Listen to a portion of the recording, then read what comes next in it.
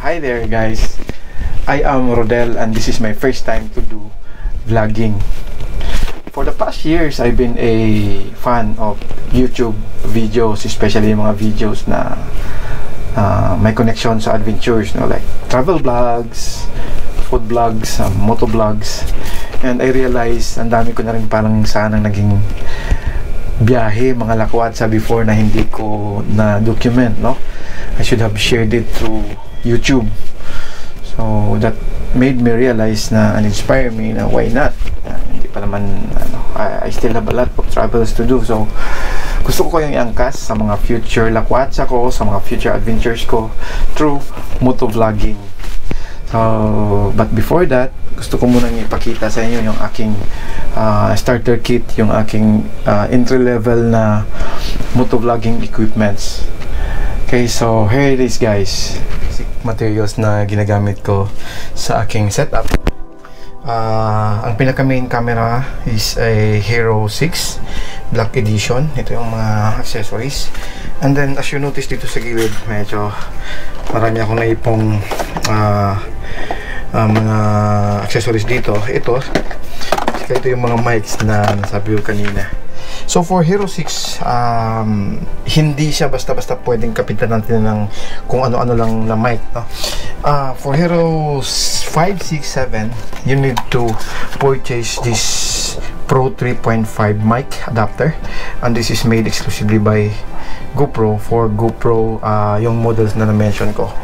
So it was only recent na nabasa ko sa reviews na not all mics maganda yung magiging output for motovlogging. Not all mics are designed for motovlogging, no?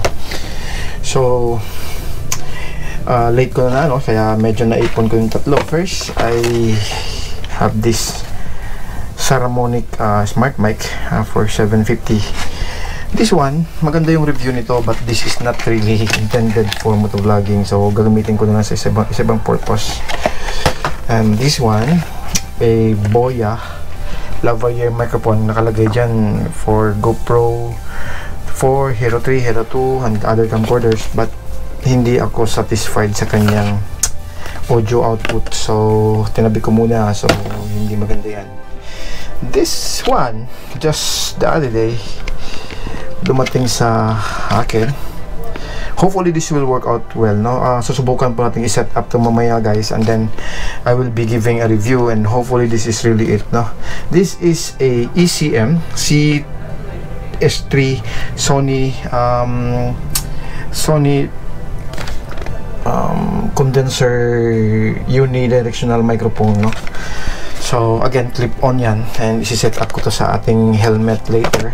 Sana maganda na yung magiging output niya. And this one here is a very useful accessory especially sa ating nagmumotovlog. This is a Ulanzi V2, a made in China product, but this is of quality, no? Parang ang ganda, may ano siya. What this one what's the use of this is that meron siyang compartment dito sa gilid, no? Meron siyang compartment dyan for the adapter. Yan, magiging part siya dyan dito sa baba. So to avoid any unnecessary clutter doon sa helmet mo, yung mga wires na naka sa gilid, napakalaking bagay nitong casing na to. Okay, so for my helmet, papansin natin I have 4 helmets dito. Each of these medyo iba-iba yung kanyang purpose, no? This one, I use this for my trail riding, off-road and beginners motocross racing before. Ngayon medyo natenga na siya dahil nasa probinsya yung motor ko. And then this one, though parehas sila, no? Though they parang similar yung looks nila, this one is a little bit lighter because this is intended for downhill and enduro mountain biking. So hopefully magagamit din natin if I'll join some enduro and downhill events. At yan, itong dalawang to, these are Shui. Magkaiba yung kanilang designs, and actually 20 years yung gap ng mga yan, no? This one is a showy old model, hindi ko na alam kung anong specific model siya. A gloss black, and this one is a GT-R, newer, at least kahit pa paano, bagong model, matte black GT-R showy helmet. So ito po yung isi-set up natin, guys, no? And by the way, this one here, this helmet is given to me by my best bud, my close friend in Canada. So sabi niya na nabenta daw niya yung CBR 600 niya doon, and then ito na lang yung naiwan. So he mentioned every time na nakikita niya to, ako yung pumapasok sa isip niya. So one day nung umuwi siya ng Pilipinas, binigay niya sa akin to. So this is a showy GT-R, very good helmet. Napakaganda ng noise cancelling niya. Gamit ko na to for almost 2 years. Napakaganda ng review. Napaka-silent siya pag nasa especially on a long trip. Malaking tulong talaga tong helmet na to. Highly recommended. And I am using a Telescene chin mount, no? Hindi siya masyadong complicated na gamit. Meron siyang rubberized plastic dito to avoid scratches on your helmet, and then tali lang to, dalawa. Then we have a J mount for GoPro. So set up natin to, guys, then hopefully magiging maganda yung outcome, and then I'll give you updates later pag na-set up na natin tong helmet na to. Okay, so that's it. That's basically it, and I'll be updating you on the outcome of this setup. So thanks, guys.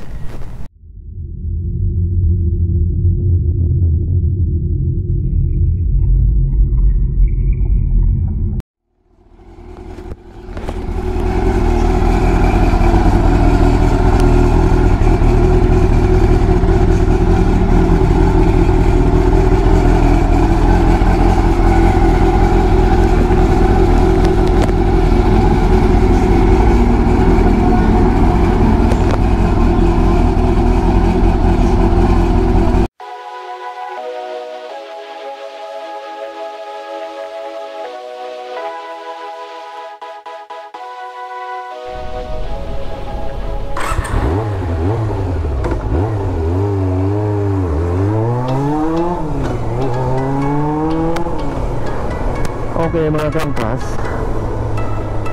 I would like to introduce to you sa ating partner sa ating mga motovlogging adventures. I'm now aboard a Super 4 Honda CB400 TB1 edition, which means to say ito yung mga earlier generations ng Super 4s. FYI, this was launched initially in the market in the year 1994, and with an exclusive market muna sa Japan and other Asia Pacific countries. So I could say this may be old, but we are assured that this is an authentic Honda Japanese technology, and siguro masasabi natin during that time way advanced yung design niya, kasi up to this year, up to this moment, yung mga nilalabas sa market, napaka-minor lang ng changes dun sa original design ng unang nilabas yung Super 4. So ito yung pinaka-importanting tool natin sa ating motovlogging, because a motovlogging, of course, cannot be called motovlogging if hindi ka on board a motorcycle. So anyways, this is a 400cc expressway legit, so medyo malayo-layo yung pwede nating abutin sa ating mga adventures nito, guys. So once again, join me in our future adventures.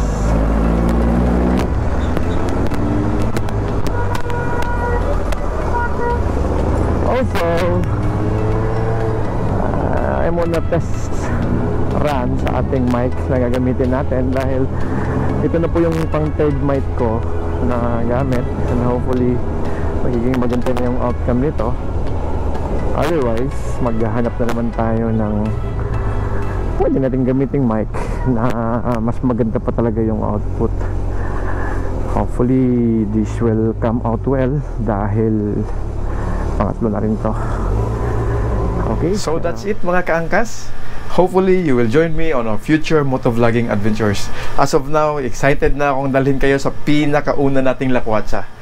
So once again, this is me, Rodel, and I am Motolakwatsero.